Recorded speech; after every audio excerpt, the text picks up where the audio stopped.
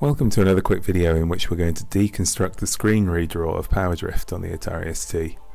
This is an interesting game to look at because it makes use of the Blitter chip where available.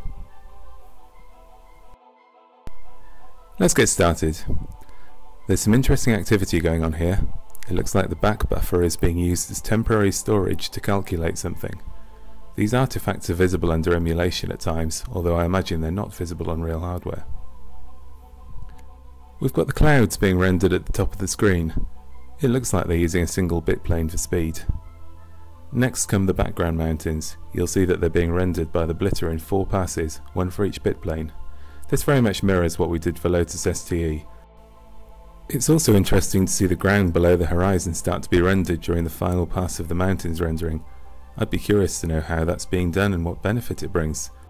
Now that the ground is rendered, we can see the start line being rendered in the distance at the left of the screen. One of the clever things about Power Drift is that the game exists in a fully 3D world, rather than the 2.5D world that you might see in something like Lotus.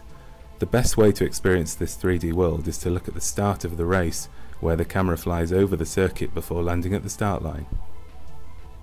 Interestingly, it looks like there are 2 different rendering methods in use to draw these pillars.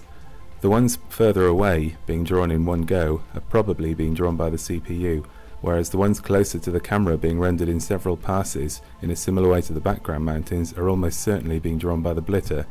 I'm guessing that the game has some logic to determine whether it would be faster to draw a given sprite using either the CPU or the Blitter.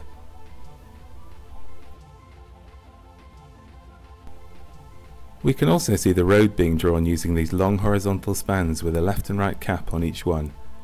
You'll see that everything is being drawn in an order that reflects its distance from the camera. This ensures that any objects that overlap each other do so in the correct fashion.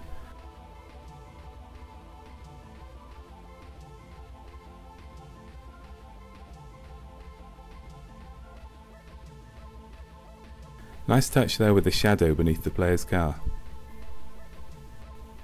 That's all for now. Please like, subscribe and leave comments if you enjoy this type of content.